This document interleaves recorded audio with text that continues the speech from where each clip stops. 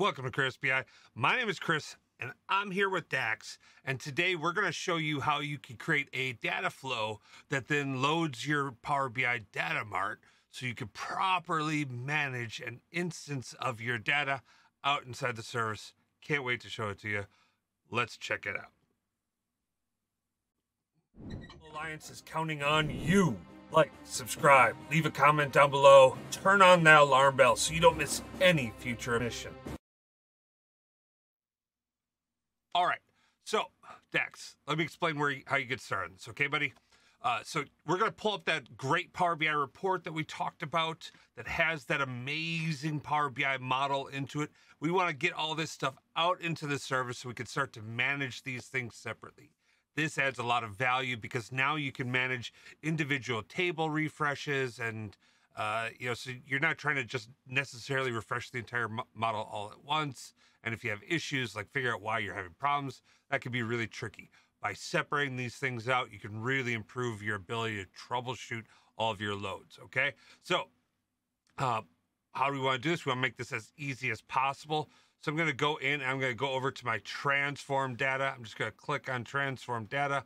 Up pops my transform window. And because all of my backend is built on the common languages, so Power Query or the tabular engine, it's going to be really easy for me to take existing Power Query code and bring that into the system. So I'm going to do that. I'm going to go to my advanced editor on one of my tables. I'm going to hit copy on this guy. And then I'm going to head over into the Power BI service. So inside the Power BI service, this is the Power BI Datamart we created last time. And I'm going to head over to new, and I'm going to go ahead and click on Dataflow. It's going to prompt you, do you want to create a Datamart? You already have one, so no. Click on no. And it's going to come up to the Dataflow screen where we're going to be creating a new table, all right? Now, one of the things that you need to have in place, especially if you're going to an on-prem service, is an existing Datamart. So you might want to check, or a gateway.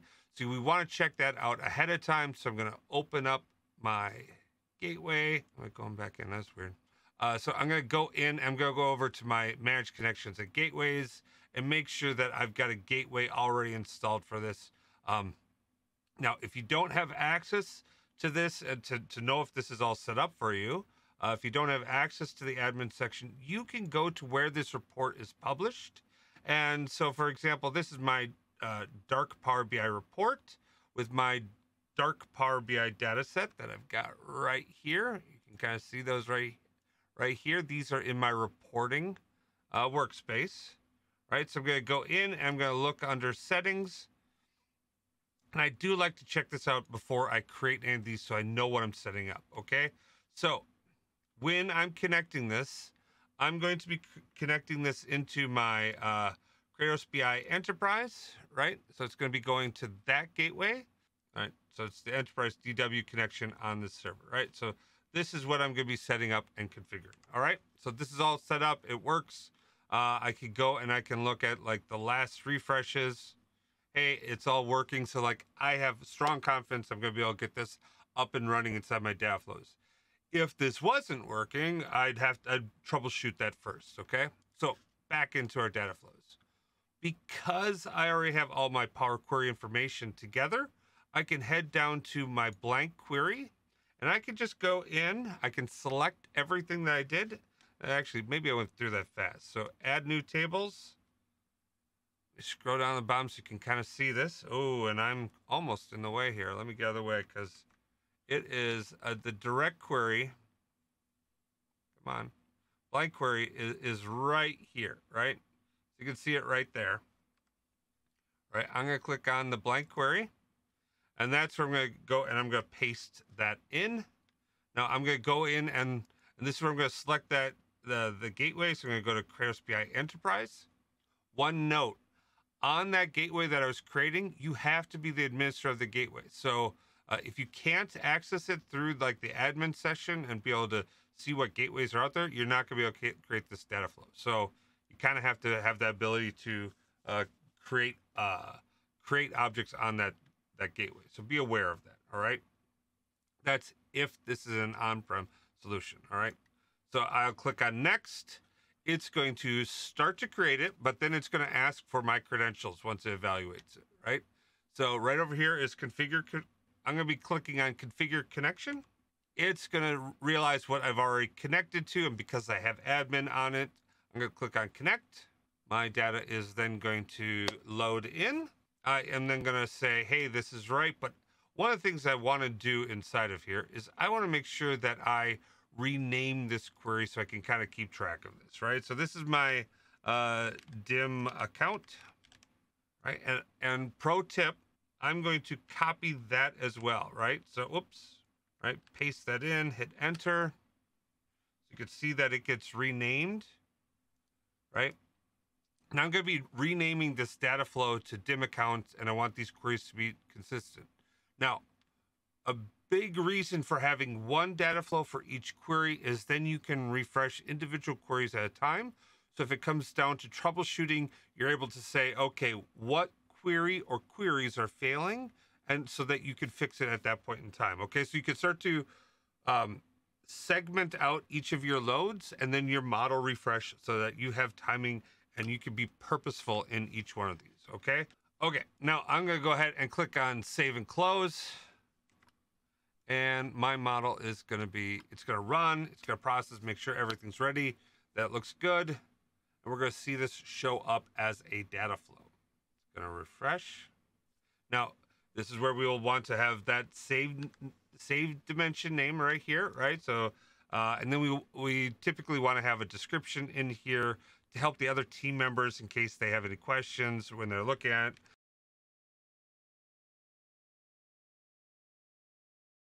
So save. Always want to be like descriptive and help your future people out. This is going to run. Always make sure that you hit refresh now. And then we want to make sure that we go back in and we schedule when this refresh is going to happen, right? So it's kicking off right now. So we're going to populate the data out in the service, and then we could do something from there, okay? Another good reason for separating these things out is, and using data that's already brought into the service is, this allows for you to start to follow a strong web development pattern, which is to take information from wherever it is, and even if it's in the cloud, right? Bring that data, into a location that's uniform inside the cloud that you can then do something from, right? Because if you think about the cloud, it's distributed computing that's accessible all over the place, right? So if you're trying to work with data that's in Singapore and the US and Brazil and South America and wherever, right? You're going to have all sorts of slow, redundancy issues, and performance will be a challenge. But if you first connect to all those different places, bring it together in one central place, and then start to do something with it, you're going to straighten out a ton of challenges that you have, all right? And if you build that pattern, then it becomes really easy for you to do this over and over and over again and have really minimal problems and challenges when it comes to managing your larger solution, okay? It's not saying you won't still have them, but you'll have fewer and they'll be much easier for you to troubleshoot, okay? So once that's done, I'm going to go back into my workspace. I'm going to go over to my data flow that we can see right here, right? So I've got my DIM account here, and I'm going to be clicking on these ellipses and going into the settings, right? So the settings, click on that. And now I want to make sure that I schedule the refresh for this because I want to keep these things up to date. Now, one of the things that I do really like to recommend is think through when it comes to how you're doing your loads, right? So we've got data that's going to be available that you're going to land inside your cloud, right? So find a common time for that. Then give yourself some time for all those processes to run, and then load that into your SQL Datamart, right? And then SQL Datamart, when you load it in, it's going to refresh. It's going to load into that automated mart. But if you end up having to create a data set that sits on top of that data mart that's different, pick a different time for that. So one of the things I'm going to do is I'm going to choose that at 5 a.m., I'm going to do all of my loads for my server and bring that in. Or I'm going to do that at midnight, right? Pick a time for that. And then my data mart's going to be an hour later, right? So I'm going to do 5 a.m., 6 a.m., and then 7 a.m. for my analytics. Now, if you have a whole bunch of people that start at 7 a.m., and you want to get in early in case there's issues so you can resolve, think about starting it earlier, right? So start at midnight to land the data, right? Then at 1 a.m. bring into your Datamart, and then at 2 a.m. load into your model, all right? So in fact, yeah, why don't I even do that? So I'm going to choose my time zone, Central Time, US and Canada. I'm going to add a time, and I want to do this at, actually, I want to do this at 12 midnight, so that is 12 a.m., right? Yeah, 12 a.m. I'm going to click on Apply, and I'm just going to follow that pattern for all of my data flows, right? So 12 a.m., I'm going to load it, and then, so at midnight, it's going to load, and then at 1 a.m., I'm going to do my refresh of my Datamart, and that's at 2 a.m., I'm going to refresh my analytics, giving me plenty of time for when I get up in the morning, check my pipelines, check if there's any issues, and resolve those, okay? I do want to make sure that I do check, I not just notify myself as the owner, but that I email a group that I have so we get that set up. This is another thing that you might want to consider turning on. The enhanced compute engine for the data flow will help it with performance at scale and processing, especially if you're going to be merging things or doing anything else with it. So if you have to apply additional transformations, I am going to recommend that you turn this on. But this will help if you ever need to do direct query back against this data flow. You can do that. So you can actually have the cache data and then direct query back to that data. I'm going to continue to repeat that pattern for all of the tables in my model, okay? And boom, I've got all of my data flows are all up and created. So here's some things we're going to do once that's created. You're going to, number one, make sure that they've been refreshed. As you can kind of see here, it looks like, hey, everything's been refreshed. I've got a next refresh date. Those are two things that are very important. But let's, because we created a lot of tables, let's scroll down and see if I got it. Oh, look at this. I'm missing some things. So I've got some refreshes, current refreshes that are missing. Let's hone in here. Right, I've got some refreshes that are missing, here and here and here and here. So I'm going to go in. I'm just going to click on this Refresh Now tab, right? So it's really easy to refresh it now. So I'm going to hit Refresh Now on all of these data sets that I don't have a refresh on, right? So that is good. And then I did see that up here that on on Fact Finance, I'm missing a next refresh date.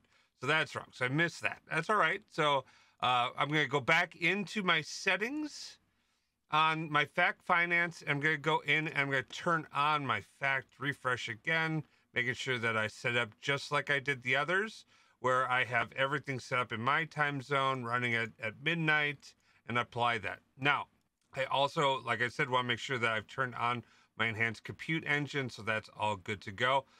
This is the last check thing that I want to do. Is I also just want to run through quickly and ensure that the enhanced compute engine is turned on all of my tables. What this is going to do is just ensure that if I ever end up needing to have these computes to do merges or joins or any of those things that happen on the back end, that they're all set up and they're running and working with similar resources available to them, right? So you don't want to have one table that's got the enhanced compute engine on and another table that's not, or worse, let's say you're doing a whole bunch of crazy stuff and you've got a bunch of tables and you just have one that's missing it, right? Like you'll say, hey, all my processes work so well, but this one isn't. And then you'll spend a whole bunch of time troubleshooting and you'll forget about this little setting because you don't really set it all that often. And then you'll come back and be like, oh yeah, I remember that video Chris showed me. I have to run through, make sure that they're all set up. And as I'm seeing here, this one's set up on, and this is my most important one. It is turned on there as well. Okay. Now, when it comes to endorsement, if I'm building out these data flows and I want my people to be using these as part of the tables, I would run through and look at doing a promoted data set. So for my team and my team members, I'd potentially even looking at certifying this, especially if this is going into a data mart where we're going to say like, this is something that we want to use repeatedly. And this is going to be like a key thing that's out there. This is something that I would say, and I give a recommendation to say that this is what qualifies as a certified data flow. But I'd want to make sure that, as you go along, you have a consistent certification process and understanding within your organization as to what does it mean to be certified versus what does it mean to be promoted. Check this all out. Everything is certified. I've created my data flows. Now we got to bring these into tables inside of my Datamart, right? So we're now going to be going into our Power BI demo Datamart. Okay, so now I am in my demo Datamart. I want to go and I want to get data from within the data flows that we're using. So it's a Power Platform. This is going to be a data flow from the Power Platform. And this is going to change me over to my workspaces. I don't have any environments. And I'm going to go over into my Power BI Datamart demo. And I'm going to find all my certified Datamarts or data flows I just created, right? So you can see that all 30 of those are all available inside of here. So that's great. I'm going to choose my DIM account. Now we have data inside of the DIM account. We're going to go ahead and we're going to continue to repeat that over and over again for all of these tables that are in there. So we're going to go Power Platform, Data Flows. We're going to go to Next. Now in this case, we do load all of the data inside of one. As you can see, if I go into my workspaces and I go to my Power BI Datamart demo, I can expand this DIM account. You'll see that, well, I guess it's not checked, but I can go through and I can check this in each one. This does not create unique load processes that are out there. It just creates a single one that does the refresh. As you saw on the previous screen, we just load one time. So, you have that data mart that needs to do the entire load in a similar fashion to loading a data set. It loads everything all at one time.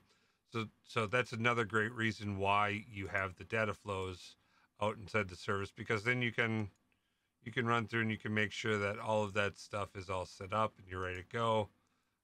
Note, we've got this content saying that there's no data available, but we're going to run through and we're going to sort that stuff out by running through. And what did we do the last time? We refreshed everything. All the data flows, once we've kind of mapped this out, we refresh the data flows that were out there. Then we refresh the data mart, right? That appears like it solved a lot of our issues, although some of these are showing up with data. So that's a good sign that this is working as intended.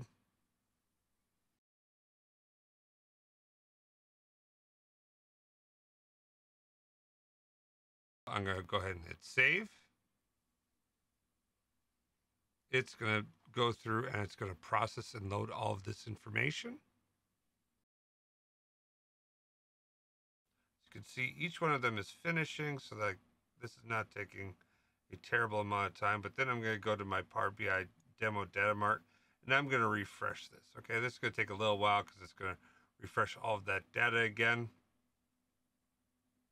When that gets done and watching this to complete, right here is what I'm watching. Looks like that pauses. It's going to keep spinning, spinning, spinning. Oh, and it's done. So I'm going to head into my Datamart. And I'm going to check out all my tables, making sure that I've got data in each table.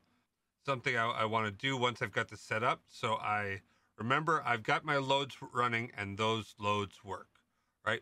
Now I want to go in and I want to make sure that my data mart here refreshes. When do I want it to refresh? I want it to refresh after all of my loads have run. So I have these set up to run at midnight. I'm going to give it a buffer and say, I could do, 12:30 a.m. and have it refresh at that point in time. I want to give a little room in there in case, like, all of a sudden we have something that runs long. So I'm going to set this up. I'm going to go into settings here. And I'm going to choose this to refresh on a regular basis. Central time. And I'm going to choose for this to set up at 1 a.m. So that's now set up. And I can see right here that my data mart is set up to refresh right there. Now I've got everything all set up. I'm ready to go with this. I have all my data flows built, loaded into the system. I've got it refreshed. I've got a schedule set up for them. I've got enhanced compute turned on. I've then made sure I've mapped each and every one of those into my data mart, and I've set a refresh on my data mart to after those data flows load. So what do you think, Dex? Does that make sense to you? You got it? How about you guys? Does this make sense in how you load all of your data from data flows, first into data flows, individual data flows that go into a data mart and then that you use and expand? I hope so. If you have questions, leave them in the comment down below. If you have answers to people, you respond to them. Right? Heck, if you watch this video and got this far, just even put a 1 in the comments down below. That helps out a ton in the logarithms to show interactions. No, I really appreciate you guys watching through this. I do have brand new data guide stickers that I just got in, so go ahead, head over to CuriousBI.com, buy me a coffee, and I'll send you a nice letter and a sticker and all that good stuff. But other than that, make sure you have liked and shared the video and all that good YouTube stuff, right? Help me out. You guys have a great day. Peace. Baker Tilly Digital combines strategic industry insight and advanced technical expertise to uncover and solve your digital transformation challenges. If you're interested in learning more, check out our website at bakertilly.com/digital.